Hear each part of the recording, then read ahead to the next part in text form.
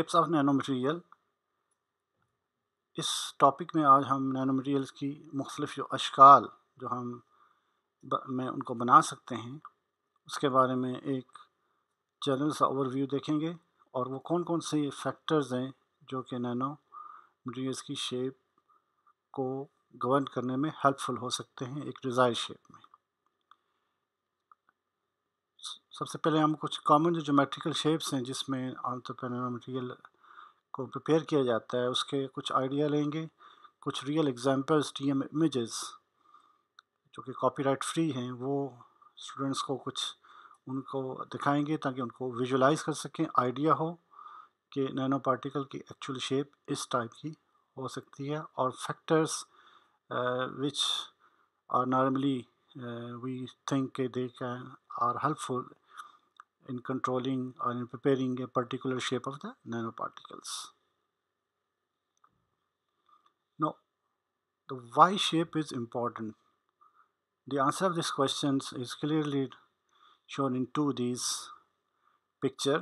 On the left hand side, the picture shows the efficiency of a catalyst of manganese oxide, and its efficiency actually अगर देखें तो उसकी shape पे base करती है। जो क्यूब है it has the highest efficiency in this figure, followed by second and third shapes. So that's again कि जो nanomaterials की, although both have all of them they are the three in the nanomaterial regions, but despite this fact their catalytic activity also depend on the shape. So cube shaped particles they have relatively higher catalytic activity in this case. On the right hand side gold nanoparticles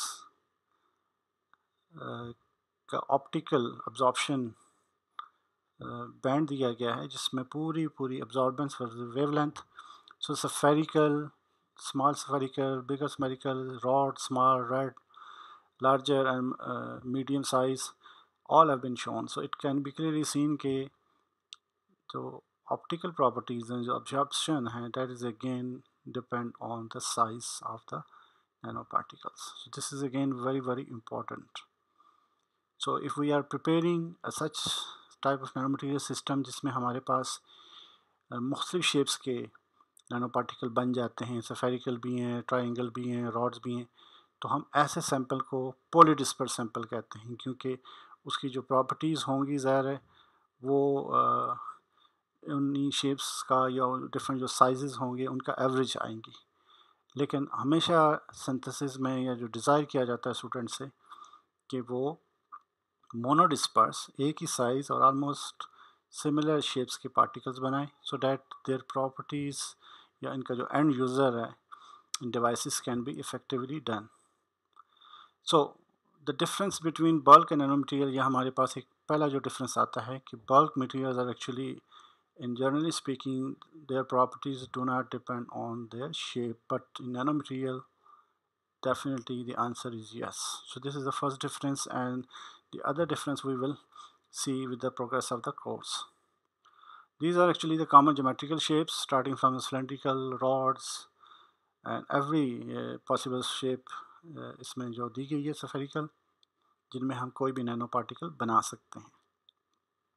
कुछ और shapes हैं जो कि आपको literature से मिलेंगी।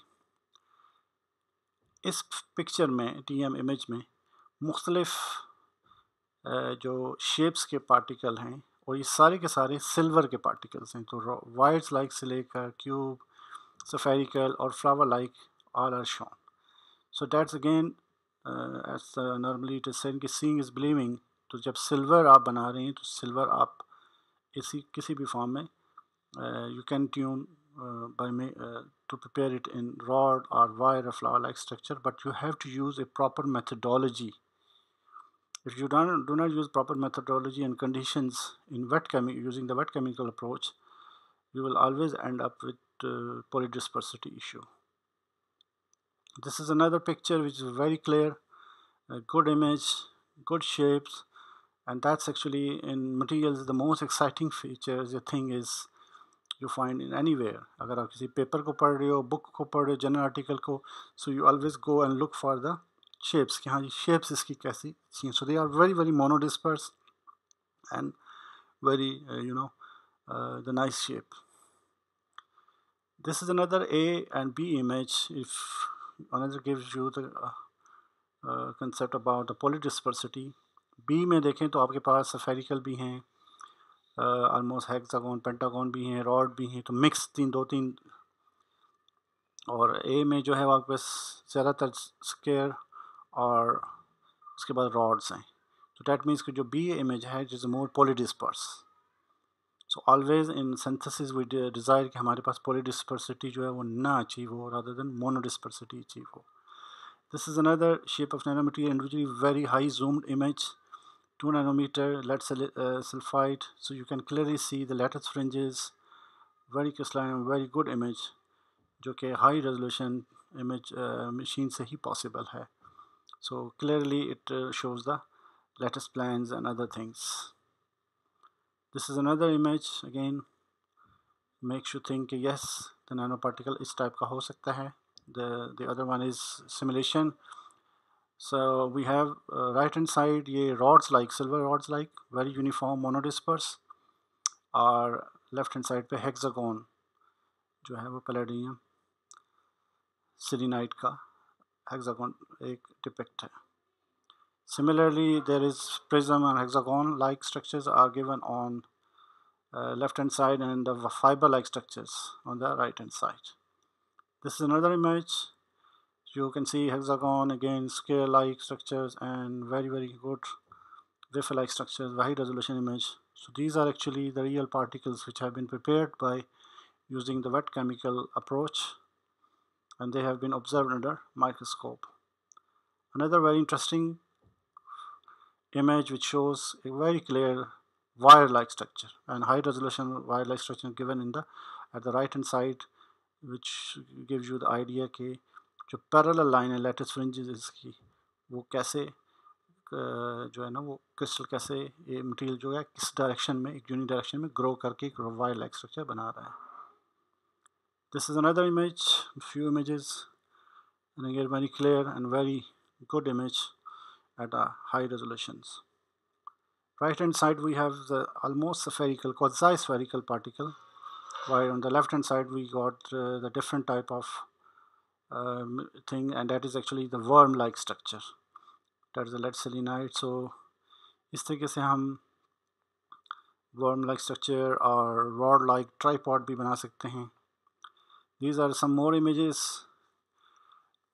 from the TEM, and the material is most of the material is there, lead sulfide and lead selenite. Now one of the most question which student ask कि हम ये कैसे डिज़ायर शेप, अगर हमें क्यूब बनाना है silver का या rod बनाना है तो कैसे बनाएंगे.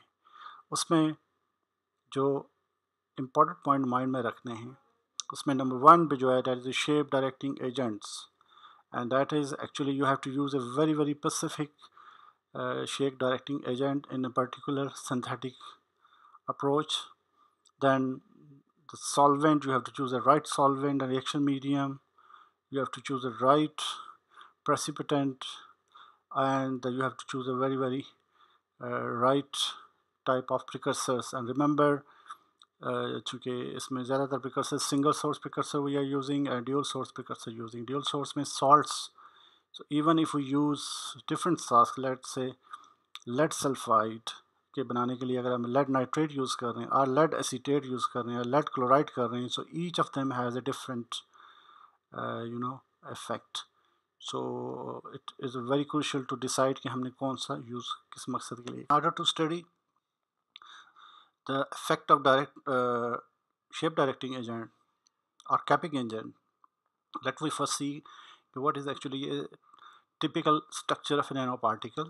जो right side पे top पे और bottom पे जो कि black में दी गई ये figure, तो इसमें there is a central part that is a core made up of crystalline material. Mostly if it's a crystalline, it is a crystalline, otherwise it can be amorphous.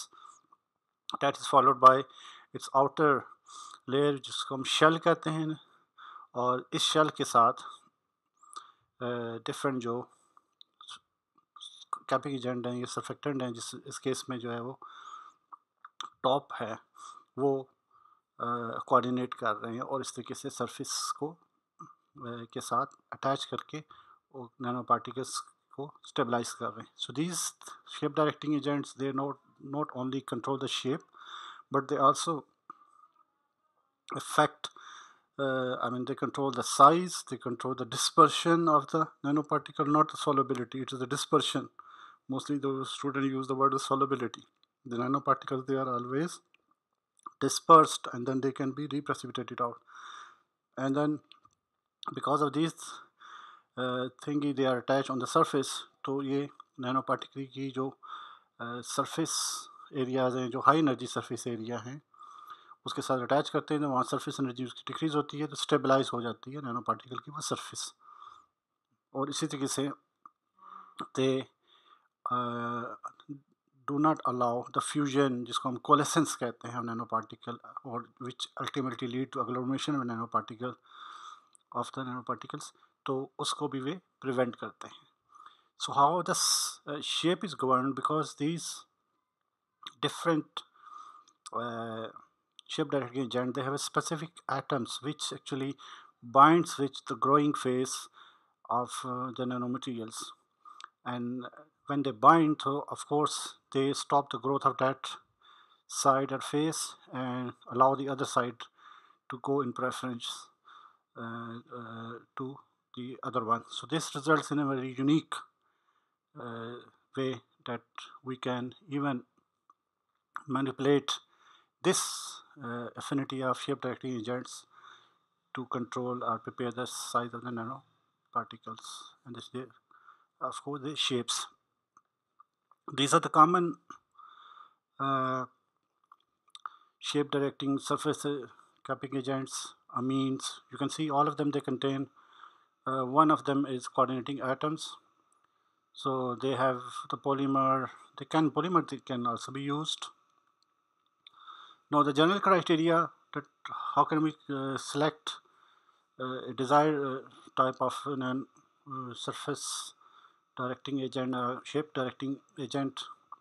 So though they must have some donor atoms in chemistry में, जिसको हम कहते हैं कि वो easily जिसके ऊपर lone pair हो, sulfur, selenium, oxygen, nitrogen, phosphorus, and they must have a long alkyl chain.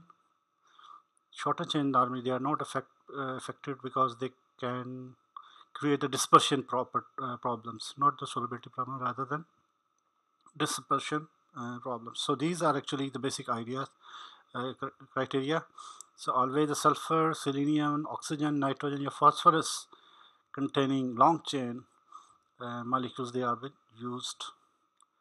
And the conclusion, the shape along with the size of the nanomaterial actually dictate the properties, and the shape tuning is an art and in the domain of nanochemistry. And this actually art clearly define or confirm the Richard Feynman vision, which he said in 1959, that we would be able one day to control and manipulate the things on a very small molecular levels. We will be able to build whatever we want in whatever the shape and size. So that's actually is the confirmation of this thing, that yes, with the tool of the available in the synthetic chemistry, in colloidal chemistry, in wet chemistry, we can easily interpolate between these shapes of a particular nanoparticles. Thank you for watching.